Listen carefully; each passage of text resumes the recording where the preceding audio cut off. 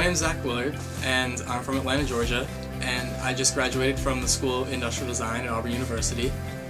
The situation that led me to Kids Chance initially was when I was 8 weeks old, my dad died,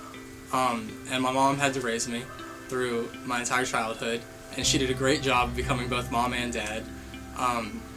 But obviously it's harder for a single family home to support themselves, so we definitely struggled a little bit where, you know, one of my favorite stories, or not favorite, but favorite stories I like to tell is we had like fajita nights and stuff, and she would come and she would fill it with peppers and onions and meat, and then just fill her fajitas with peppers and onions. And I always grew up thinking she liked peppers and onions more than the meat, but she was really just choosing the cheaper option of the two. And throughout this entire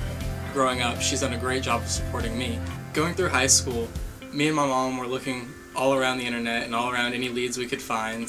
to find scholarships to try and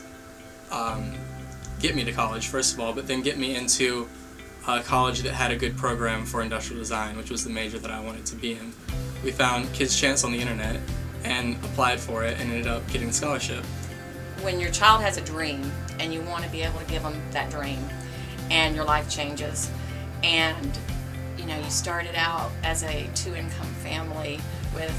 this possibility of all the dreams that you could give your children when they grow up, and you end up with a completely different life than you thought you were going to have. And when you know you can't give your child their dream, it just breaks your heart. And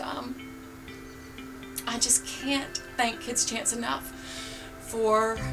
what they were able to give him that I couldn't.